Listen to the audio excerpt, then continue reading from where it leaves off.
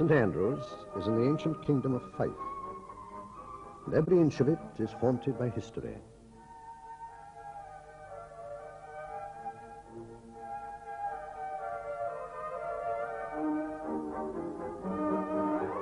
A few miles to the south is a bustling new town, Glenrothes.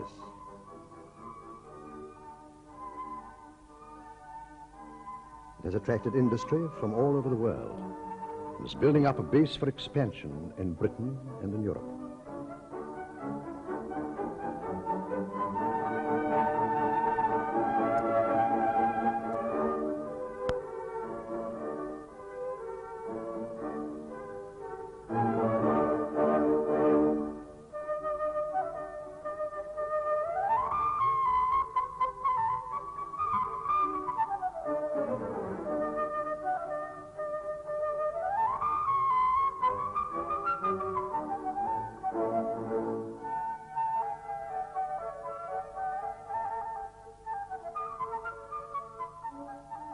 A few miles to the north of St Andrews, the majestic Tay Bridge links Fife with an older industrial centre in Dundee.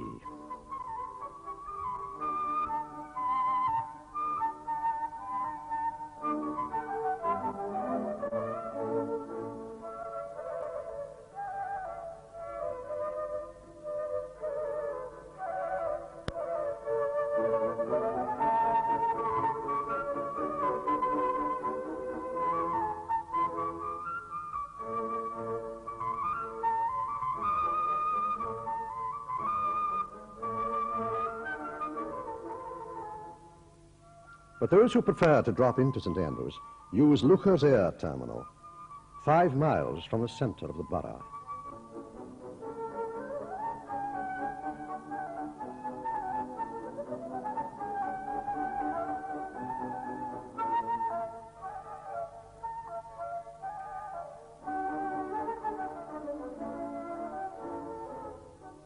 Why do they come? Not just for the golf or the beaches. Nowhere in the world does a university dominate a city as here. Relations between the students and the 10,000 local citizens are good. St Andrews continues a quiet, unspoiled place, but a place in which great things happen, a place where ideas to shape the future are born. It has been so for more than 5.5 centuries.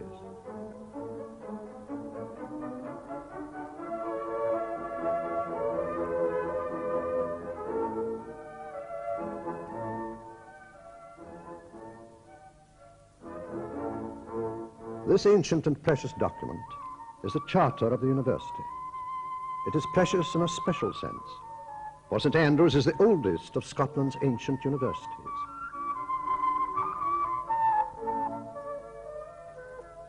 Its historic associations are vividly portrayed by the survival of many of its medieval buildings and customs. Each spring, the Kate Kennedy procession recalls the history of the university and the borough. The university has survived critical periods and come out of them stronger. In 1558, it came within a hair's breadth of extinction, when in the whole university only 3 students could be counted. In our own day, in 1967, it lost more than half its students, taken to form the new University of Dundee. Overnight, this left less than 1,900 students. The whole administration was made uneconomic. Overheads were then too great for our numbers. Such social sciences as psychology, for example, were reduced to a rudimentary state. By its own efforts, it immediately did much to remedy this. It raised numbers by 30%. It set out a development plan and redefined its purposes as an independent institution with public duties. It remains small, but distinguished.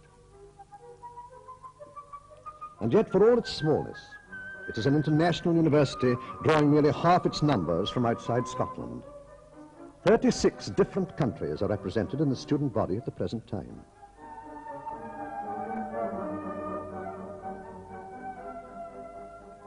University Hall was opened in 1896 and was probably the first women's hall of residence in Scotland.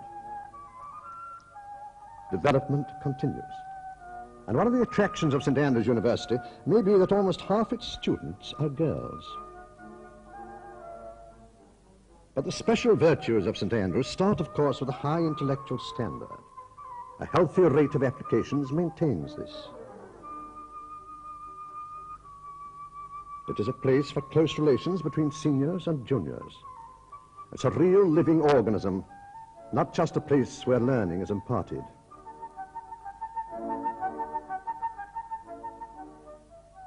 The new Andrew Melville Hall of Residence accommodates 250 students and is the first mixed hall of its kind in St. Andrews.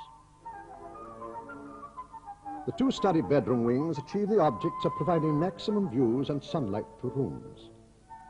The vitality and sense of movement thus imparted contrasts strongly with the stability of form assured by the central block of communal accommodation.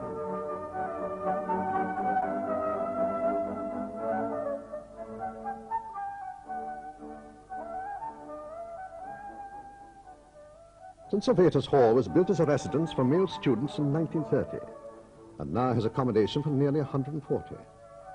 The studied bedrooms have views either over the garden quadrangle or the magnificent St. Andrews Bay.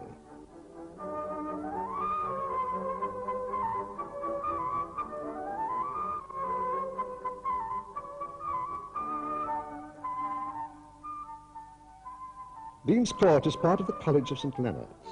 The old College of St. Leonard's was suspended in the middle of the 18th century. It is now revived for a new purpose, for graduate studies where people in science and the arts and in social studies will mix.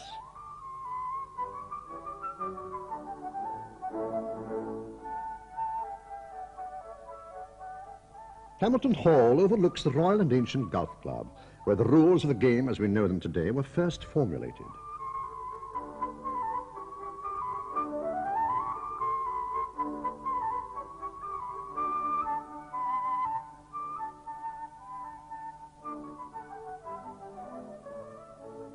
The coastline around St. Andrews is a special attraction to geologists and marine biologists, and field courses are frequently organized. The greatest obstacle to growth is now the lack of accommodation. The town is completely saturated. The university has taken up the challenge and is building halls like the David Russell Hall as fast as it can find the money. It is a slow uphill fight, and more money is required to ensure the growth in the student numbers upon which the other plans depend. The university is on the move. It cannot let anything check it now. A further development to be known as Gannicke House will be finished in 1971, an addition to St. Sylvester's Hall community.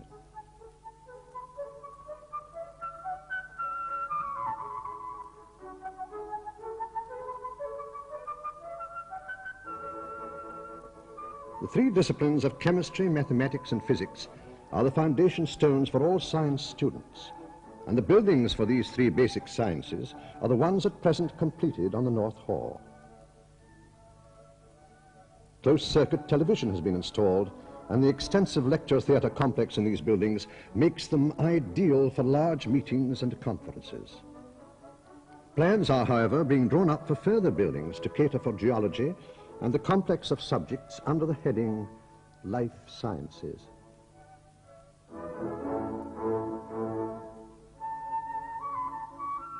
The computer at present in operation, an IBM 360, incorporates the most modern developments in computational science.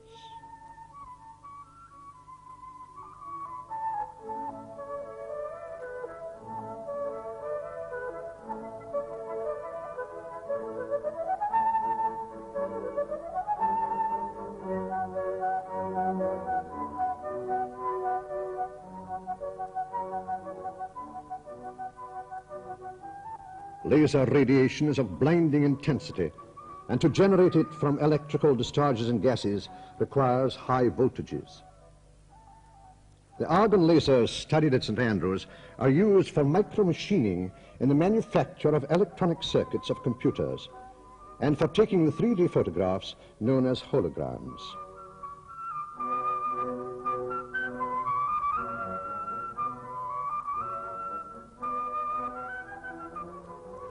The association of the university with astronomy goes back about 300 years to the great figure of James Gregory, who was the contemporary and friend of Sir Isaac Newton.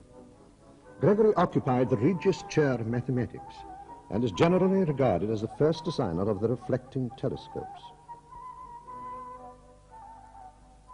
The observatory created at St Andrews by James Gregory was one of the first university observatories in the world. The modern observatory was built in 1941 and is the largest university observatory in Britain. It includes therein a 37-inch Cassegrain-Schmidt telescope, and this is the second largest telescope in Britain.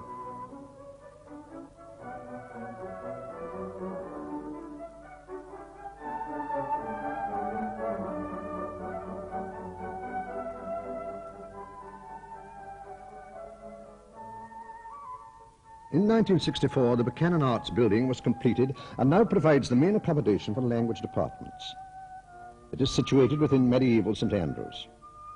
The three main streets of the old walled town converge on the main doorway of the ruined cathedral. From its consecration in 1318, this was the heart of religious life in Scotland. St Andrews by the northern sea, a haunted place that is for me.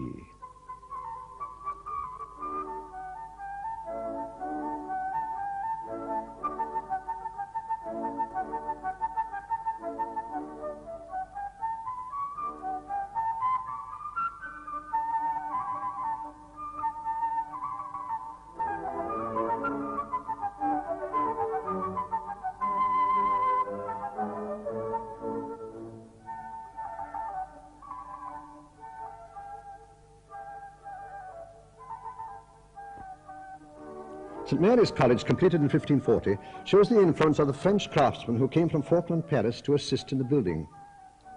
In this perfect setting, divinity is taught.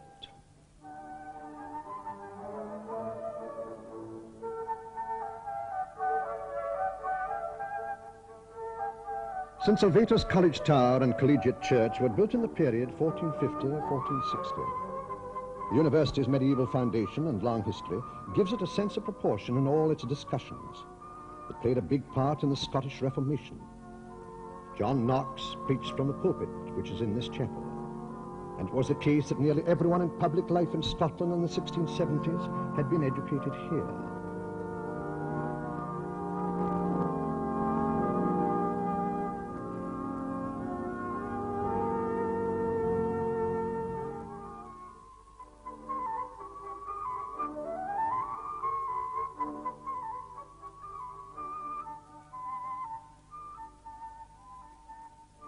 One of the traditions to survive the passage of time is the students' pier walk, which takes place after Sunday morning services.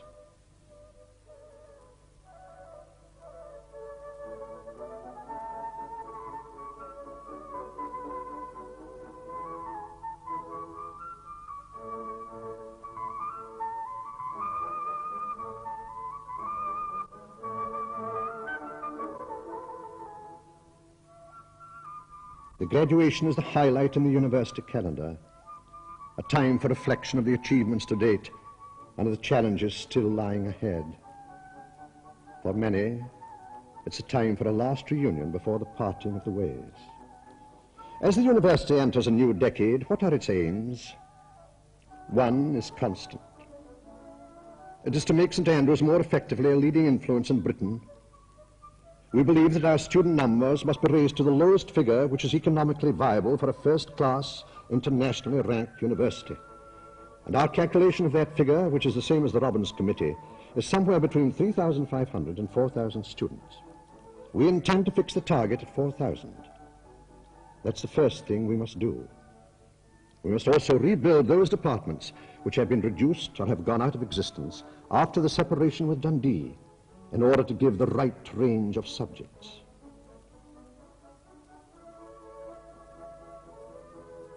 We must also develop graduate studies, keeping them intimately connected with undergraduate teaching, and we must add to the variety of life with our arts centre in St Andrews. To achieve these aims, we must build more student residences and flats. And by doing so, we will ensure that the close social life which has existed among staff and students over countless generations will be preserved for posterity.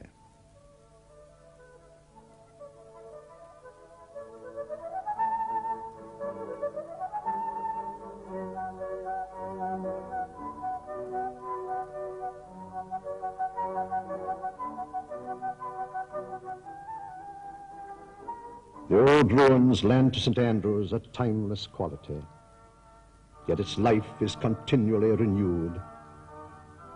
Horizons change, though the achievements of men remain. With your help, the decade of the 1970s will be remembered as a time of new prosperity for the university, in which it achieved distinction rivaling the greatest periods in its long history.